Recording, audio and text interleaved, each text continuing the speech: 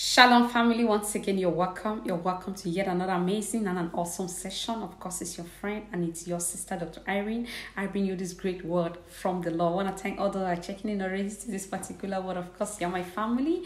I love you, and to you, probably it's your first time to click on my video. Special thank you to you. Special welcome to you.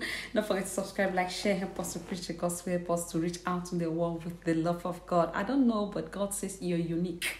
So there's something about you that is so unique and is so peculiar.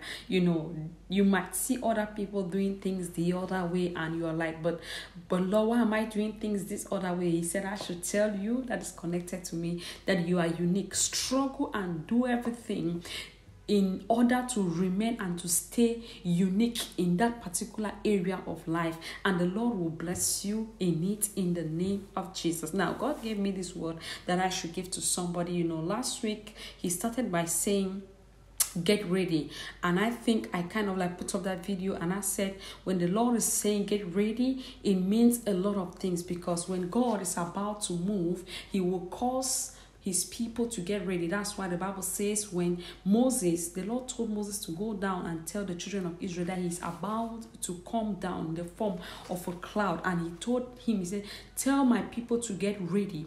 Let them get ready. When God is saying get ready, it doesn't only mean you should get ready physically, like probably you get a nice dress, a good shoe and all of that. Yes, that is important, but above all, when God is saying get ready, he means spiritually your positioning should be able to fit what he is about to do, should be able to fit how he is about to do it. And I put up that video and God moved so powerfully. But like the Bible says, God reveals in parts. Sometimes he will give a word, and then after some time he will give another word to complete that word. So he said get ready that time, but right now he said I should tell you the tables have finally turned. I kind of had to write down what God says so that I will not miss anything. He said the tables have finally turned, and the same people that were working against you are now standing for you.